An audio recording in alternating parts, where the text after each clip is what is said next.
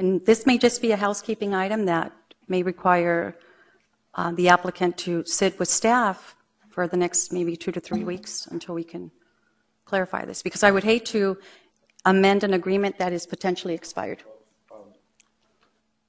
That's not the case. I'd like to. No, and I think that all it says is mutual agreement, and it's not even capitalized. So I think that the consistent dealings that the city has had with the developer would be to me. I mean, it doesn't say how that is a mutually agreed upon.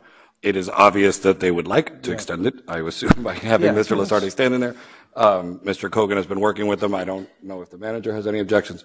Right, but I would say that that simple meeting of the minds has occurred in mutual then agreement. what I would like, just to give me that comfort level as acting chair at the moment, is for you to provide that opinion in writing to council, that is the opinion, because this is very clear. It basically says that any amendments, mutual consent or anything that would be of mutual consent between the developer and the city shall be subject to a public hearing.